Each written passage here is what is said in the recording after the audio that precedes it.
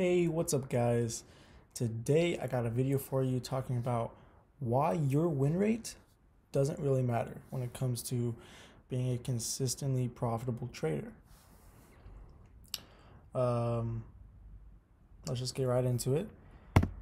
So, starting off, I had a little quote here which sort of sums up this whole idea in two sentences. It's by famous investor George Soros. If you don't know him, look him up. He's a billionaire. He's known for breaking the Bank of England, uh, making over $1 billion in a day. So crazy dude. You should look him up. But the quote is, "It's not whether you are right or wrong that's important. It's how much you make when you're right and how much you make when you're wrong."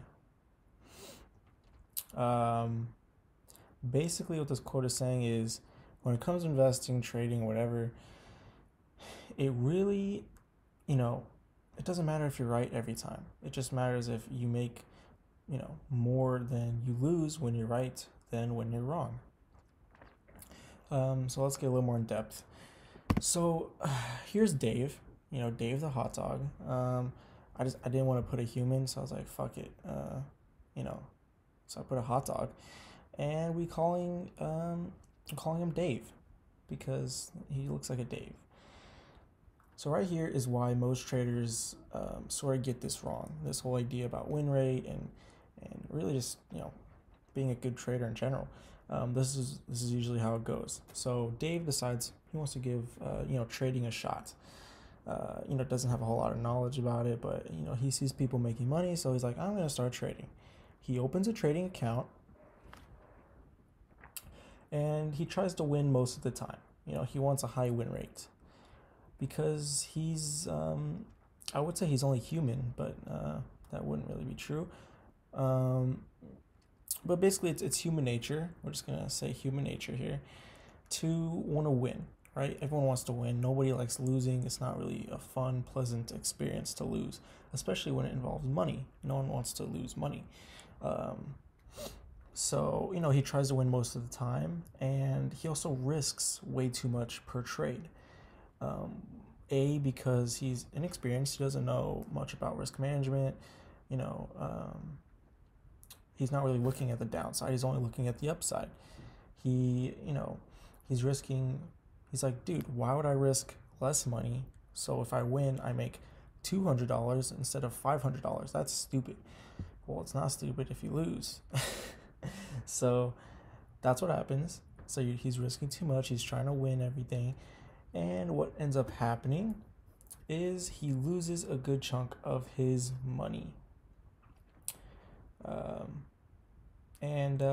This is, like I said, due to his risk management. He loses a lot of money. And so this leads to him taking his wins quickly because, well, he's scared of losing more money. And also, he wants to keep his profits. It's partial greed, taking profits too early, and it's partial fear, fear of turning that small win into a loser, which of course leads to more money being lost. And this leads to him risking even more per trade because he's trying to make up the lost money. He's trying to hold trades longer than before in drawdown because he's scared of losing another trade. So he's like, okay, I'll just wait and it'll probably come back up, which, as we know, is not a good strategy, I would hope. So it leads to even less money being made, more money being lost. And this also means he's going to take profits even quicker than he did before, out of fear mostly. Because going back to the last point, he doesn't want to lose another trade. He wants to, have a winner for once. Because he's a beginner. Most likely his win rate's not going to be all too high as much as he would hope it would be. And all of this good stuff, the greed, the fear, all these emotions get in the way, and this leads to a blown account.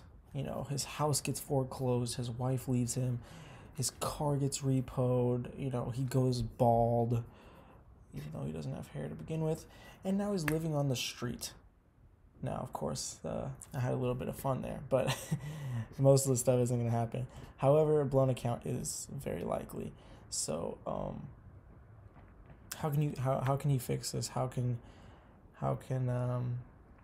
he shift his mindset from trying to win all the time and not take a loss to being a good trader and making money regardless of how much you win and how much you lose in terms of number of trades. So let's really dive into this here.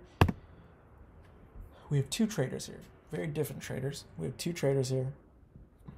We're going to start off with trader 2 because I think that's really going to highlight trader 1 and what he's doing good, or she. Fun fact, by the way, girls actually usually are better traders than guys because they can manage their emotions better. They don't have as big of an ego, etc. So when it says his here, I should have put they or something because there are girl traders out there and usually they're doing pretty good. So we're going to start off with trader 2. Let's just say he wins 70% of trades, which, on the surface, it looks really good. Good trader winning, majority of the time, he should be doing good, right? Or she. Well, if we dive deeper into what, they're doing, we're going to see that's not really the case. So next point, takes profits quickly, sometimes even before it hits 1-to-1 risk reward. So, let's say they're risking 50 pips and their target's 100 pips.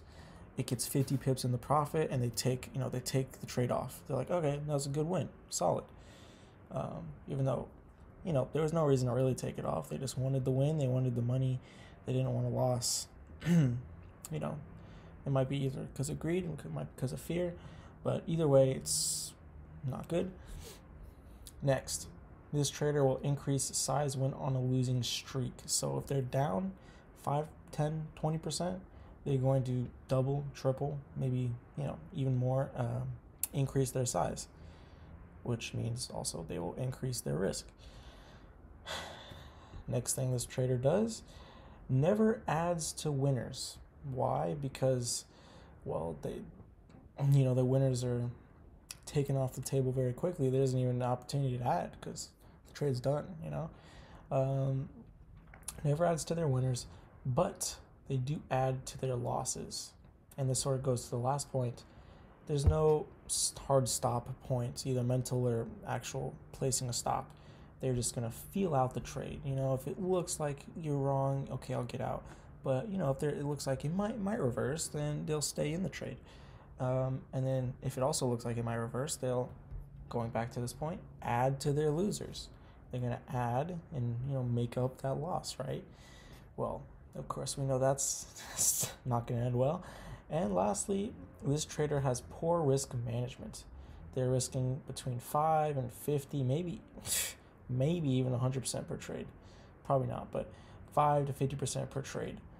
Just really bad risk management. You got to think about it, even on the low end, even 5%.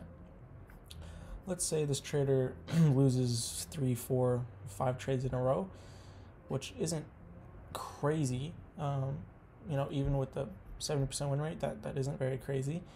That's a 25% drawdown just because of a few trades. So that's not really ideal. So yeah, that's trader 2.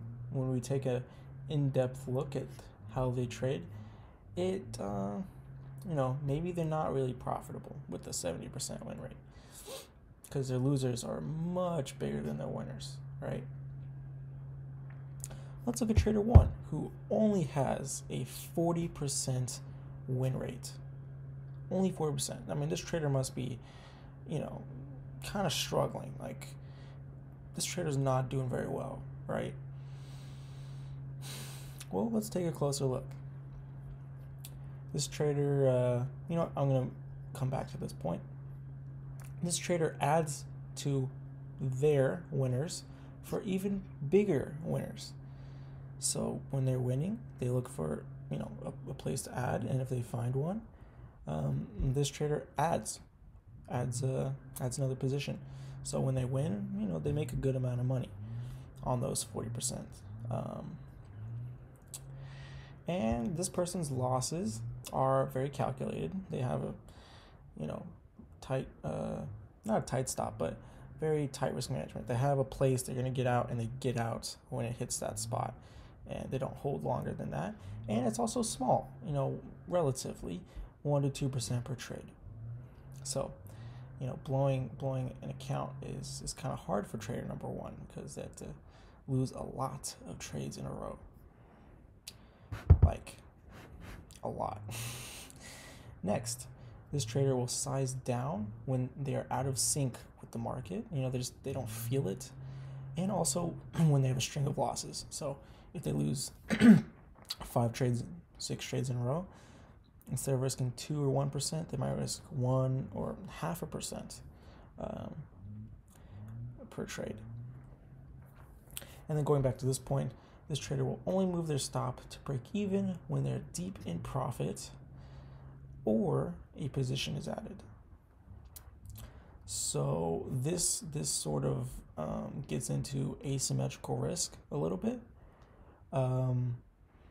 which basically means you have, how do I put this? Basically, asymmetrical risk is when your upside is way bigger than your downside by like a large margin. That's basically what asymmetrical risk is, a little bit, not quite, but I'll get more into that on my trade recap I have coming out probably tomorrow, FYI. GJ trade recap. Yeah. So with this 40% win rate and this 70% win rate, who do you think is making more money?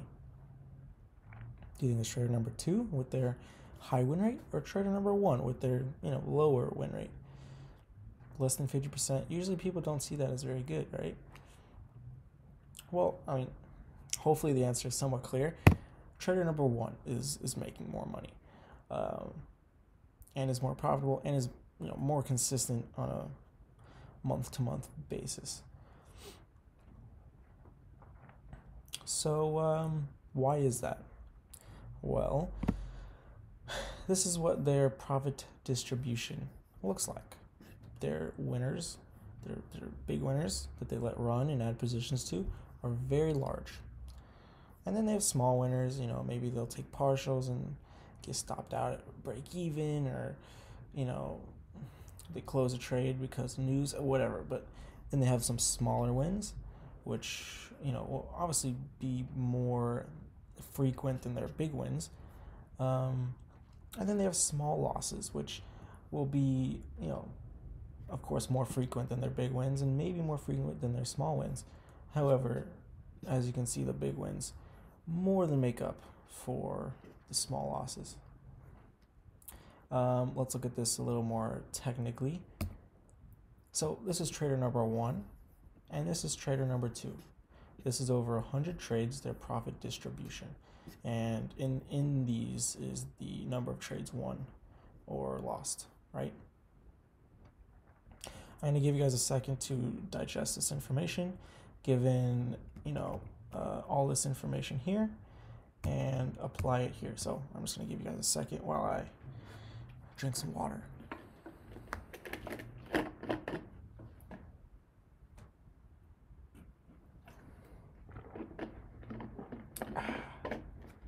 All right, so I guess we'll start off with trader number 2 again. As you can see, let's just break this down. They have some large wins. A few times they've decided to hold their trade for whatever reason, and so they make a good chunk of money.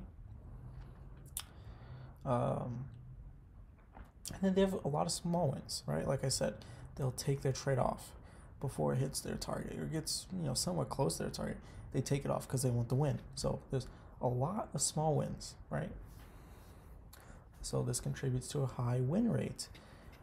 But on the loss side, they have large losses, right? Only 35 out of, okay, well, this math is off.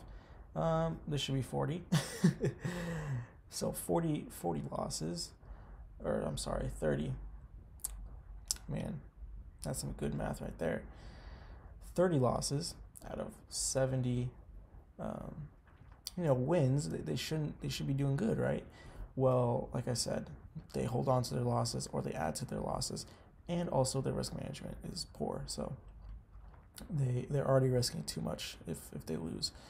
And as you can see, their losses eat up all the gains that they made because they're just holding their losses. They're not holding their winners. They're adding to losses, not adding to winners. And of course, by the way, this is the worst case scenario. This is just a really bad trader. Of course, I'm sure most of you guys aren't, doing it like this, but probably on a lesser extent. Maybe you have trouble holding winners, or you have, you might hold your losses a little too long. It might not be this bad, but like I said, on a lesser extent, I think, a lot of traders go wrong here. So let's bring it over to trader number 1. The trader with only a, 40% win rate. And,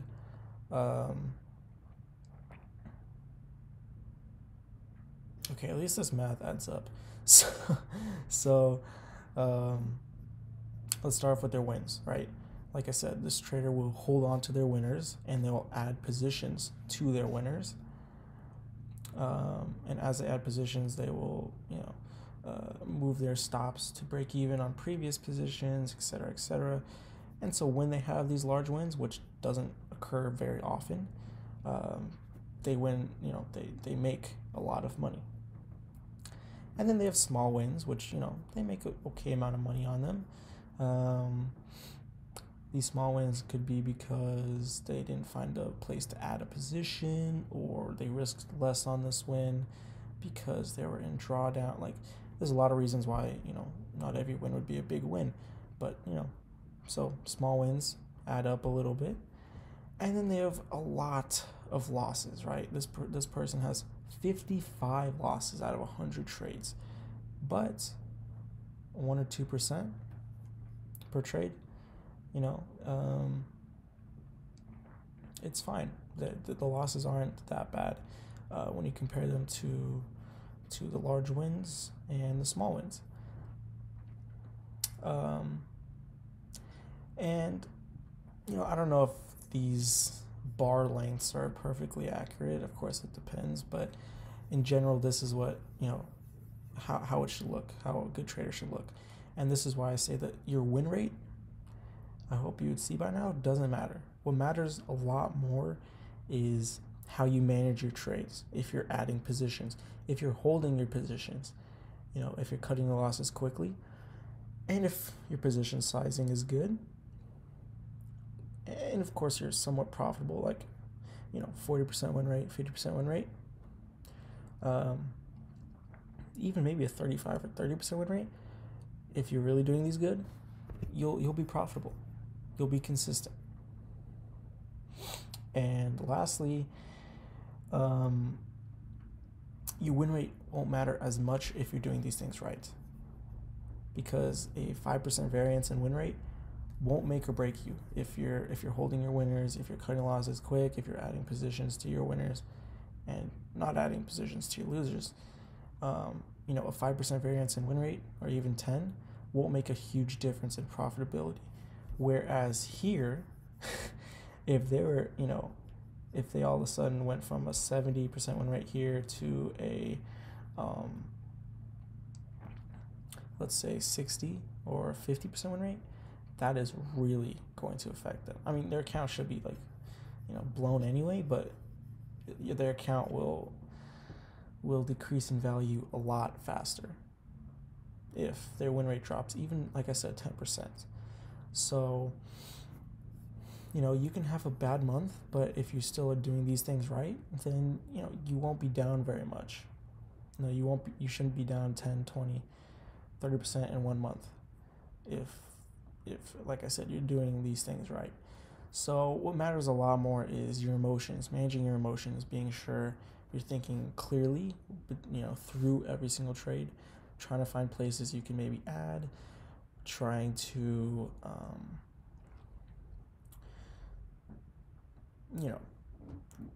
get your position sizing down, making sure you're not going to be risking too much, and just just hold your trades. I think that's the problem a lot of people have. They just can't hold their winners, and I get it. It's uncomfortable. This trader feels a lot more comfortable while they're in trades. This trader feels not very comfortable while they're in trades, but this trader will make a lot more money. That's why profitable trading, a lot of people are like, dude, I still feel like uncomfortable. I still dude, you're not, like, this is a game of probability. You're not gonna feel positive about every single trade. You're just not. Like, you don't know what's gonna happen. News could come out. Maybe you're just flat out wrong, and like, it's fine. Just like, take the loss and then find another trade. It shouldn't be a big deal if you lose one trade. If it is, you're risking way too much, or you just care too much about your win rate. Pretty simple. And I like to think I kind of practice what I preach a little bit. I'm still trying to improve, but these are my stats for this year. I started like a new account, and I've just been trading on it. So these are my stats from my FX book for this year, starting like January or something like that. So starting off here, first of all, these trades, this isn't correct. I don't think I haven't taken 114 trades. I'm pretty sure what happens is when you enter and take a partial profit and then like exit, that would count as like 3 trades. So I think that's why this number is so high. In terms of profitability, it's sitting around like 45%, something like that. 45% of my trades are winners. That means most of the time, I get stopped out or I close the trade. However, if you look over here, my average win, 90 pips. Average loss is 37 pips. If you just did the math here, you would see this is a profitable system. And then here, best trade, 400 pips. That was a nice win. Worst trade was only 141 pips. So, as you can see, I like to keep my losses, quite a bit smaller than my winners. And also, by the way, I have no idea how this number is possible. I guess it's just because I've closed out trades like early a lot of times, because for the most part, my stop is like 50 pips or more. So I think this is just because I've closed out trades early because of news, or I was just unsure about the position, so I just took it off. So I just wanted FYI there, like, my stops are wider than 37 pips. I hope you know that. But yeah, and then if you look at the pip distribution here, I'm not really sure what happened this day, but yeah, I don't know. Anyways, as you can see, my loss, the losses are very, for the most part, pretty small compared to my winners. And at the same on the same token, my position size is different between my winners and my losers. Like here, as you can see, I was sort of not doing too well, and so I sized down, and so it wasn't that bad. And when I started feeling confident, I was sizing up on my positions, which you can't really see my position size here, so you don't really get that info. But so yeah, I just wanted to show you guys that it is possible. It is possible to do this. It's not some myth. It just takes emotional discipline, and I would like to get these numbers up. I would like to get my average win to at least over 100, maybe 200. Like, that'd be dope. But anyways, guys, I hope this helped. I hope you learned a little bit something about how you should be tracking your metrics. You should be looking at, okay, how many positions have I added? And in the last month, if you haven't added any positions to your winners, that's something you should probably improve on. If your losses are, pretty big compared to your winners, then that's something you need to improve on. If you're holding your winners the same amount of time you're holding your losers. That is definitely something you look at. So there's a ton of stats to look at before you look at your win rate, right? Like, I'm not really focused on win rate. I don't care about win rate. I honestly could care less. I care about my P&L. I care about if I lose money or not. I care about if, my position size. I care how much I'm risking, and I care about if I'm holding my trades, if I'm adding positions. And for me, that's very uncomfortable. I mean, for everyone, that's uncomfortable. Being up 200 pips, and then taking on more risk by adding a position to try to make 300-400. That's very uncomfortable because that 200 could go down to 100 and it could go down to 0. It could. That's just a part of the game. But if you understand these stats, you will take that risk and you'll have to deal with being uncomfortable. Yeah, guys, I hope you enjoyed this. I hope it helped. Like I said, I have a GJ trade recap coming out. FYI, it's not a winner. It's not a winner. I can't really say it's a loser, but it's not a winner. So stay tuned. I think, that'll be a very informative video coming out, probably tomorrow or something. But yeah, thank you guys for watching. If you liked this video, feel free to give it a like. And if you, want to see more content like this, if you really enjoyed it, if you learned something, feel free to subscribe because I will be uploading minimum once a week. Obviously I'll try for more. And if you don't, by some chance, follow my Instagram, because I know most of you people watching here from my Instagram, but if you're not following my Instagram, then this is my handle, My Life with Forex, no spaces, no dots, no whatever. Feel free to give it a follow. Have a good day, guys.